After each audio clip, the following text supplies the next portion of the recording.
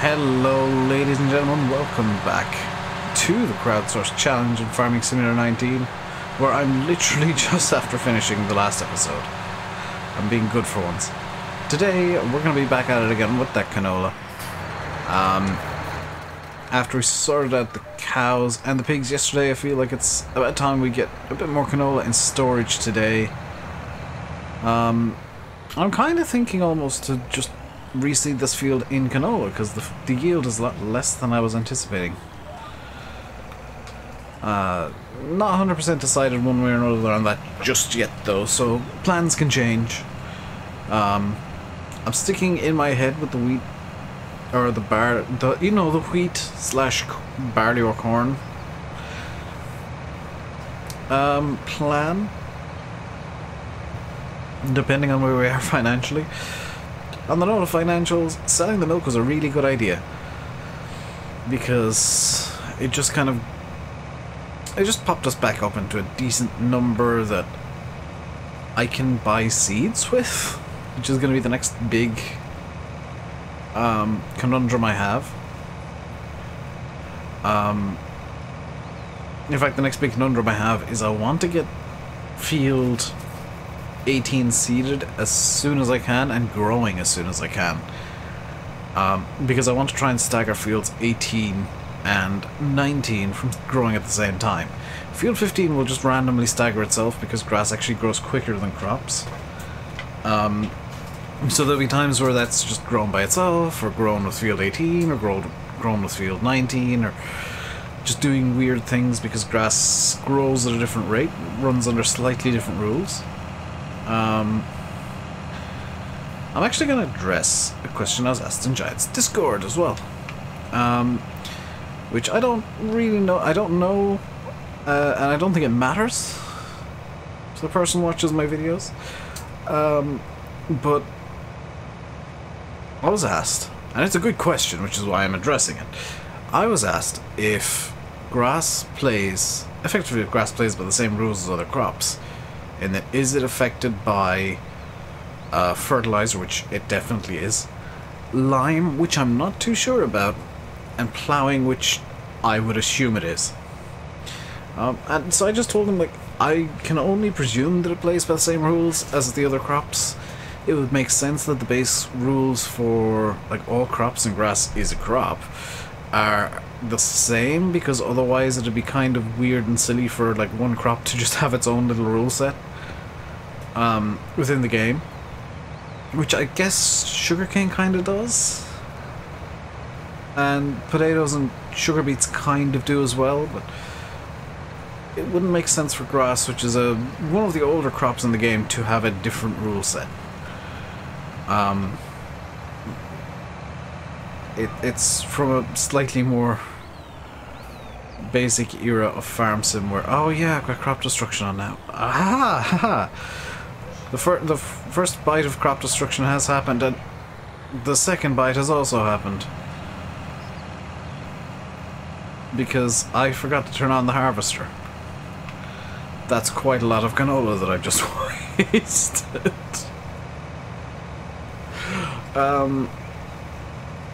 So yeah, I'm gonna be.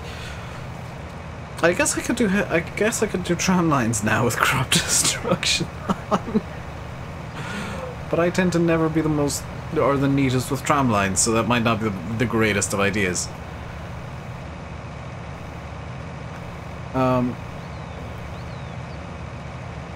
This is. I'm still hoping for a great demand on oats soon. The oats seemingly aren't used by any of the animals, so they're going to be kind of my cash crop, which is unusual, because usually it's, usually canola is the cash crop, but that's used by the pigs. Oats, comically, I know that they produce straw, which is really useful for the animals, but even if I were to chop the straw, I'd probably make more money out of oats than anything else, just because I'm not going to be drip feeding it to the animals and tipping away at what storage there is.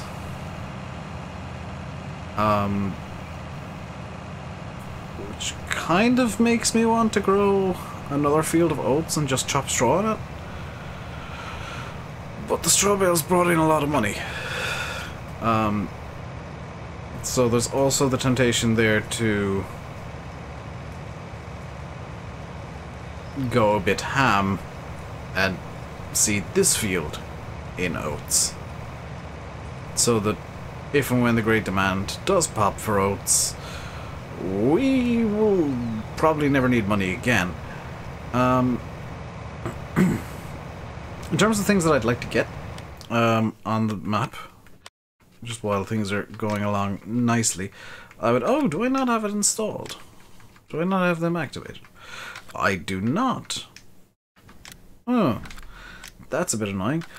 I'd like to get... No!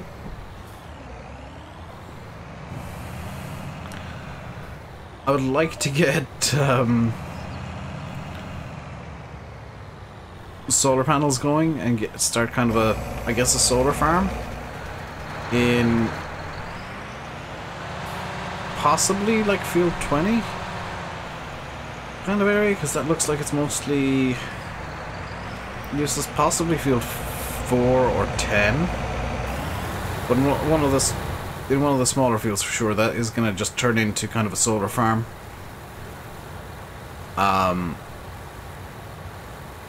Just because there can't be any rules about no selling the solar energy until great demand. So that'll be just constant income coming in. Kind of for the same, under the same logic as me selling the milk, is like it's just going to be coming in regardless, and you know, it's just useful. We do need to make more TMO for the cows, but that's not going to be happening today. Today is very definitely a harvesty kind of day, and hopefully I'll be able to stream this evening. You might notice I'm recording this 7:20 on... You can't see this, but it's Wednesday. It's Thursday for me, which means that I wasn't streaming. And the reason that I wasn't streaming, if you missed that, was my internet just decided it didn't want to play ball today for me, and that happens sometimes, and somebody decided to start spouting off, "Oh, Dave, you should buy a better internet." Yes, because the internet that I have isn't the best available, which it actually is, and the setup that I have isn't the best that I can afford, because it is. My entire setup is absolutely maxed out. There's maybe one thing I could do to make it better, but that runs other risks. Namely that I saturate the connection constantly and end up with even worse internet somehow.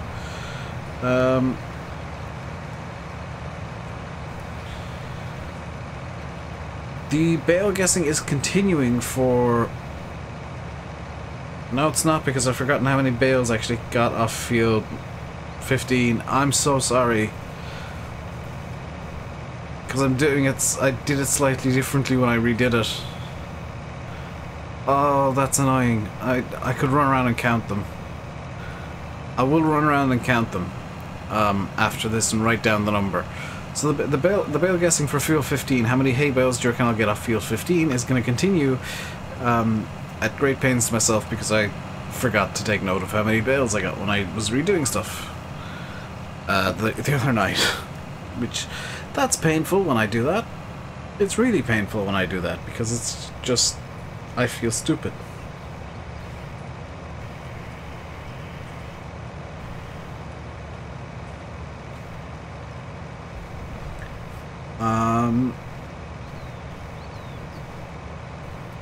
Ooh. What date is it today for you guys? This is going to be Saturday's video, so it'll be 2nd of March. By the time you see this has probably already happened. So, sorry I didn't give advance warning. There probably would have been some in the Discord. But the cat has come upstairs again. And everybody's shouting at the cat. Good.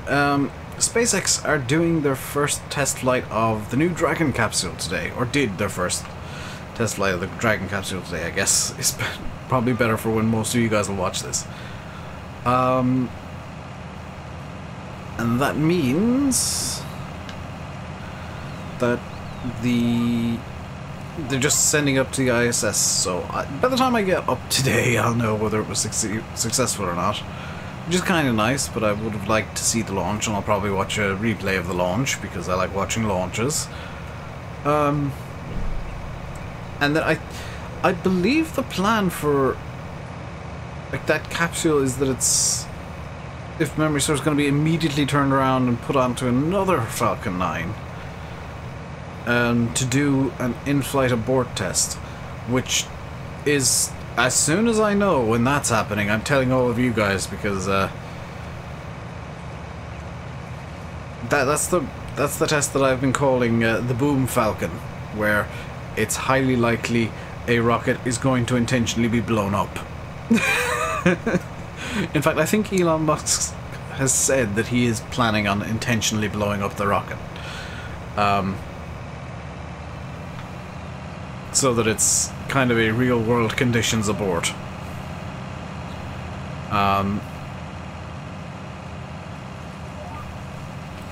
So that could be one of the very, very, very, very, very extremely few rocket launches where an ideal scenario is the rocket exploding.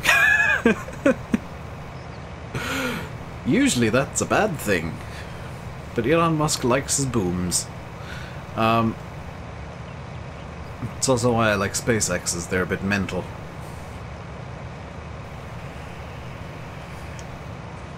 There's also at some point, I think this month, March, I think, and this is very interesting to me and possibly some of you guys, I think they're planning on launching the Heavy again this month. I'd need to check Spaceflight now to get confirmation on that, but I think there's a Heavy launch planned for this month.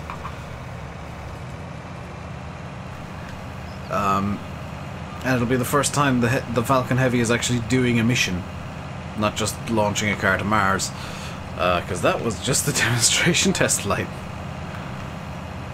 What did you do to test your rocket? Oh, we launched a big lead weight up into space. What did you do? We launched a car because it was funny.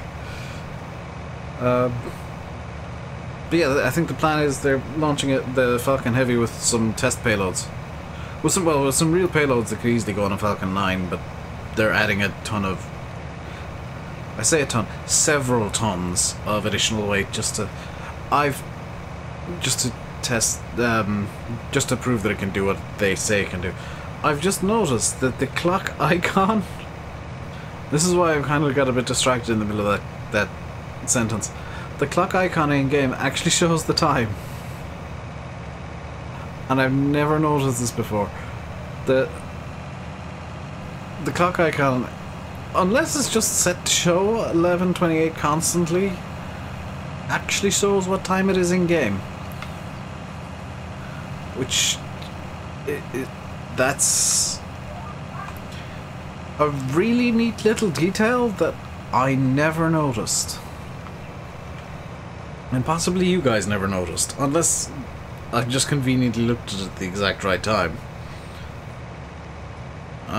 Is it worth me? Yeah, let's just speed up time a bit and see if that... Oh my god, it does! It shows the... Why is there an analog clock beside the digital clock in game? That's really cool and completely pointless. That's an adorable little detail.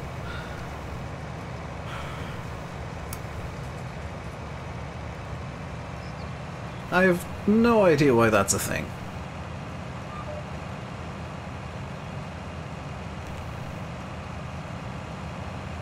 I have no problem saying, like, that's really cool but completely pointless, therefore I approve.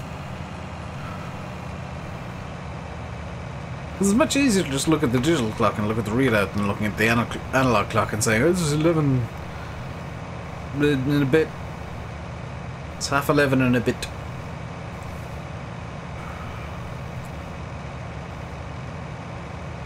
It's looking like we'll actually get into the second half of the field today, which is really quite nice. This field isn't going to produce anywhere near the amount of canola that I was expecting, though. Which is of mild concern.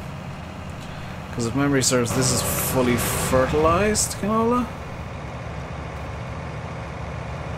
Yeah, going to that area isn't going to help because that's partially harvested. If I just jump over in here... Yeah, this is fully fertilized, 0 weeds canola. And the yield isn't what I was expecting. I was expecting a lot more. So I may end up replanting this with more canola, or plant field 18 with canola. Because if I were to plant wheat or barley in field 18, this is the conundrum I have. If I were to plant wheat, barley or oats, which are really the 3 other crops that I want to be growing a lot of, they will produce straw, and me being me, I'll want to collect the straw, which means more bale heavy time. If, however, I were to grow canola or corn in field 18, that would not produce straw because they're 2 crops that don't produce straw, just by the way the game is designed.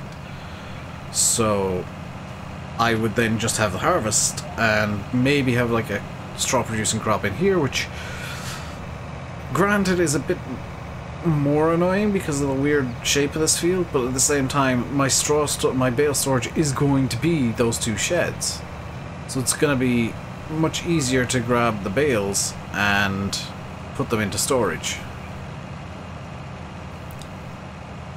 Such is the conundrum of RainbowDave.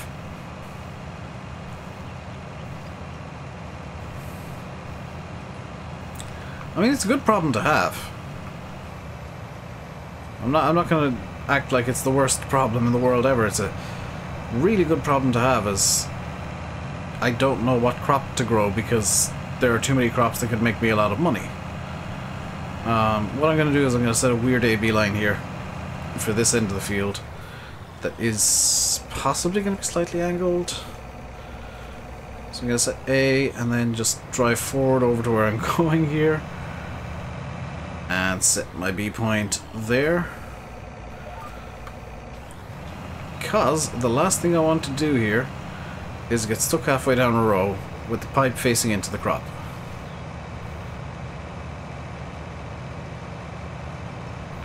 Now the upside of this is these are going to be quite long passes, so this might actually be a lot more yield than I think.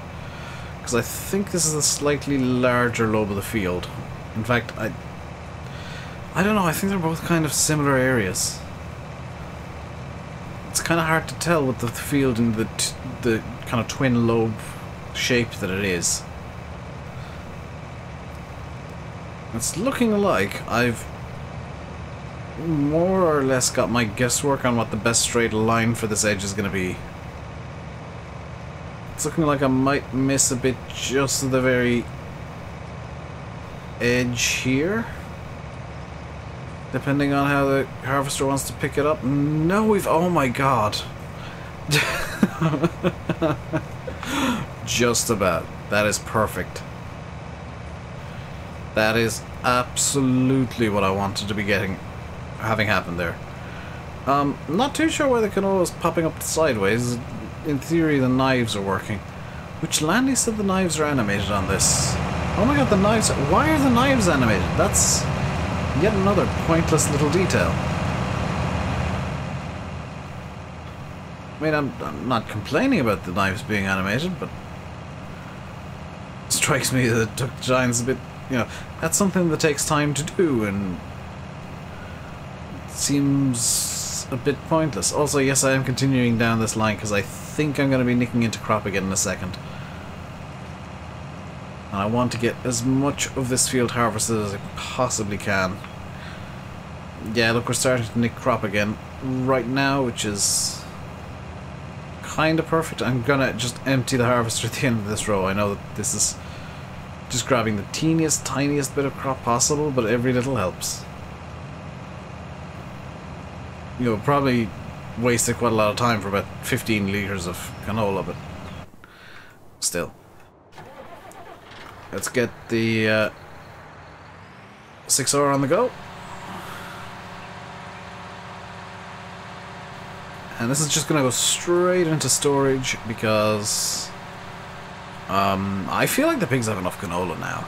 And it's just going to be really a case of just making sure everything's... Well, making sure we've got canola in storage so that if a canola great demand does pop, we can just grab it straight away and go. Assuming, of course, the field's fully harvested. The plan when there is a great demand, by the way, is to rent the Phoenix Tatra, or the Tatra Phoenix, even, or the man truck, either or. It doesn't really bother me. And we're also going to be renting, if I can get it over there real quick, this trailer, the KS 950. This is a tipper trailer, so it's not the biggest. You know, if I wanted to get the biggest trailer, I'd definitely go for, you know, either the Load King or the SB2. But the KS 950 is kind of what you'd see as a bulk hauler of grain in the UK and Ireland. So that's kind of something that I'm literally going for, just for the sake of realism. It'll probably be the man truck, because I don't see many Tatras out on the road. Just simple, basic reasoning there.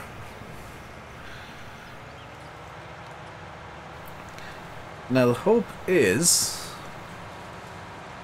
I am planning on doing a small bit of off-camera. I'm gonna... And, this is gonna be the last video I record today because I kind of want to get some stream work done, or some work done in today's stream. So there's gonna be a bit of a real-world time gap in between this episode and the next one, because I want to get the stream done today and then record at least one video, then kind of get a few recorded back to back. Because I don't want to do the same job on two videos back to back, or two like videos that are quite close together. Yeah, the animals do load in quite late because I just saw the cows ping into life. That's a weird thing that FS19's decided it wants to do. Okay.